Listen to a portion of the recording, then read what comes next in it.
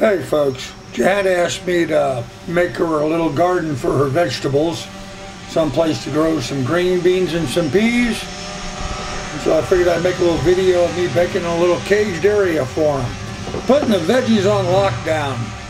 Actually, we're doing it, as you can see, to keep Miss Lily and the rest of the dogs out of the vegetable garden. And it'll also give some nice tall fencing for the peas and the beans to climb up on. There I'm walking around like I'm lost, muttering to myself. Alright, let's get building fence.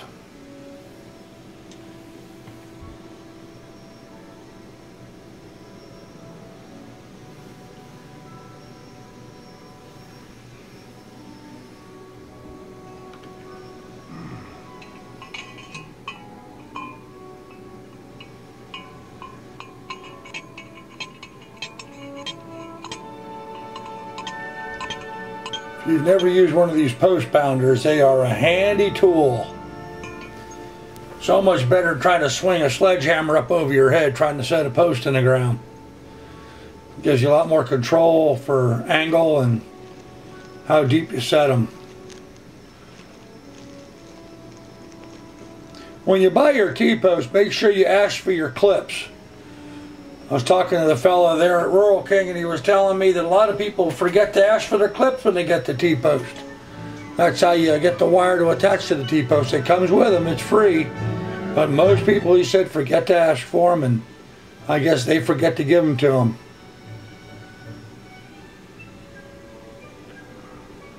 Now, most people use a special fencing plier, pull that wire around, but my hands are pretty strong, so I just bend it. Lily sure is a good dog. She stays with me just all the time.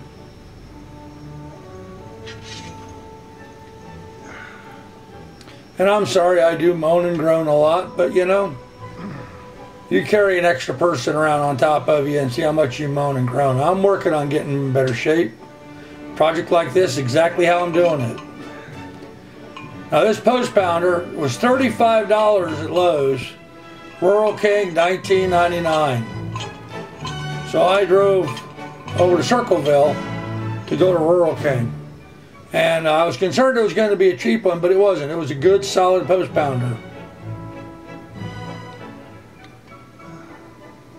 These 50-inch, 16-foot long cattle panels were also a good deal over there. They'd be good for cows, pigs, goats, turkeys, chickens.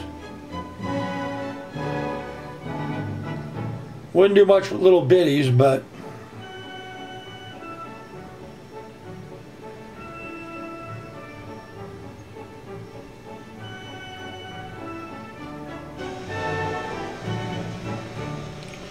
that humming you hear in the background, folks, that's my drone overhead. I got the drone cam up in the air. Trying to make it interesting by giving you different camera angles. I've got a GoPro Session on my head. I've got my Canon 70D on a tripod and my DJI Phantom 4 flying overhead, giving us aerial photography. Boy, I tell you, it felt so good having a post pounder in my hand and doing some work. It was hot too. I know I'm looking like I'm wandering around pretty slow. Yeah, the old cops is after me. I may walk around like I'm walking around pretty slow, but it's about 90 degrees out there while I'm building that fence. I was sweating a pickle.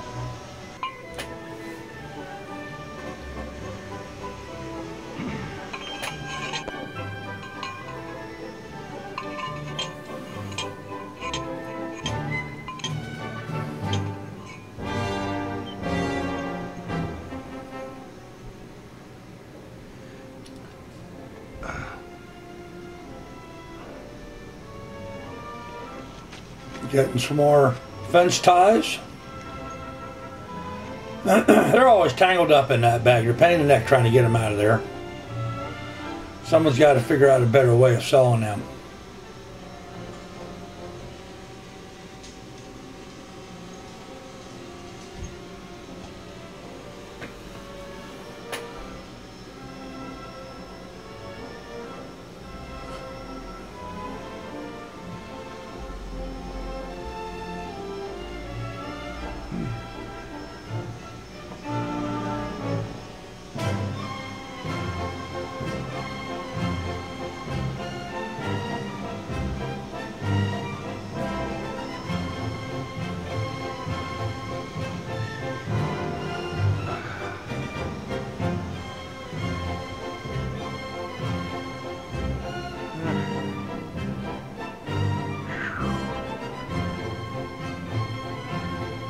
Move you.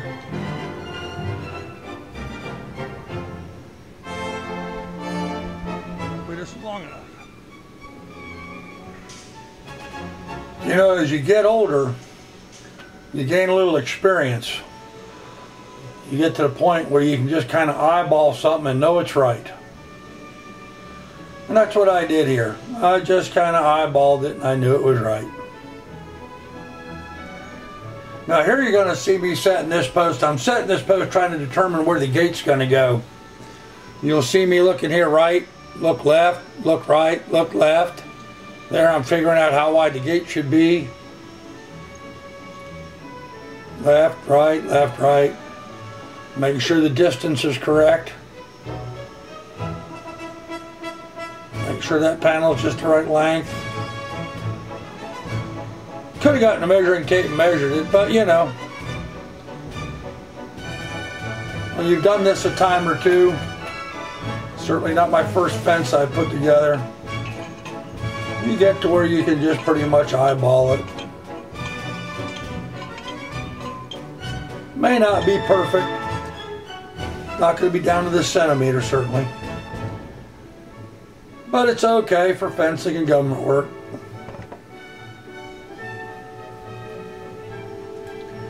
Now I'm going to cut the gate out of that panel.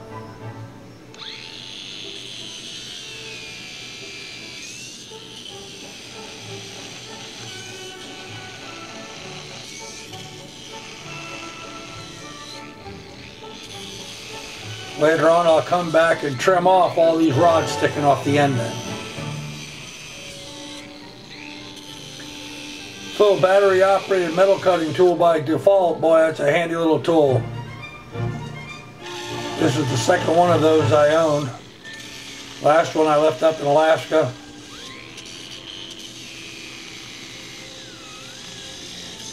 Particularly handy for cutting padlocks.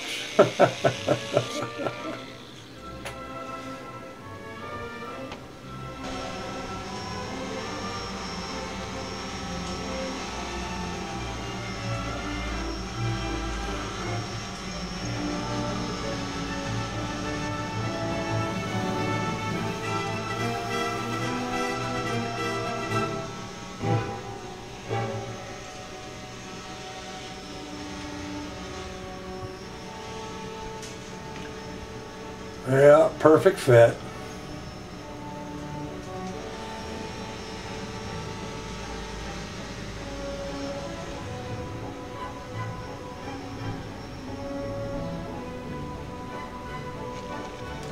These white tubes you see here with the holes drilled in them, this is my hydroponic table in the process of putting that together. You can see the corn sitting there waiting to be planted. I decided to do a companionship planting of planting beans, peas, and corn all inside this little enclosure that I'm making right here.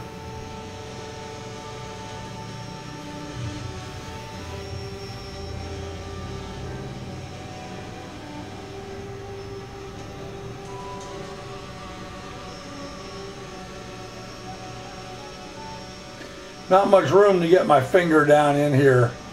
This one's not too bad, but the next one down further, I had trouble getting my finger in there to fit. Having strong hands is one thing, but having big fingers, yes, I'll say it, fat fingers, they don't fit in small places.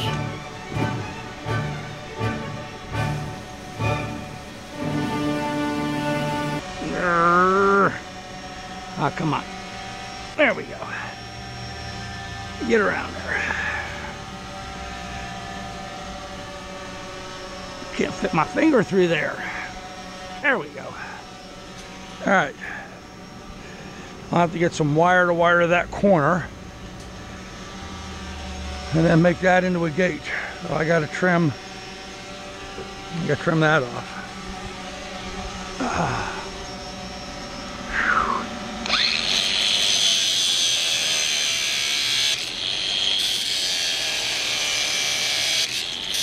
Now you could use a pair of bolt cutters to trim these ends off, but considering I'm making a gate area in here, and you know, Johanna and my grandkids are going to be going through there, I really like the way this cutoff tool cuts it off flush and doesn't leave any kind of sharp edge out for somebody to get cut on. It really is the right tool for that job. And what the hell, just stick the blade right down into the dirt.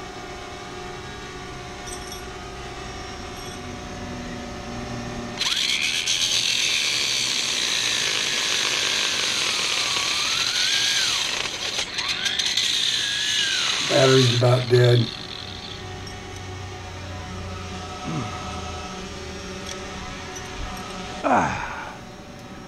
Oh, that's pretty much it. Got to do a little bit of wiring, pull the corner together and wire the gate so it's got a secure spot. But that'll keep the dogs out and keep the beans from running wild. Corn's not going to escape. What do you think? It looked out pretty good. It came out pretty good.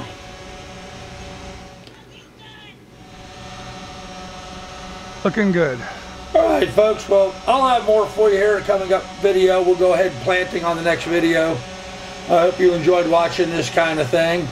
By the way, we also have goat milk soaps that we're making. Now, we're doing this for a living. This is how I plan on making a living. So in the description down below, there's links down there so you can order yourself some soap. Please do like and subscribe. We'll have more for you next time.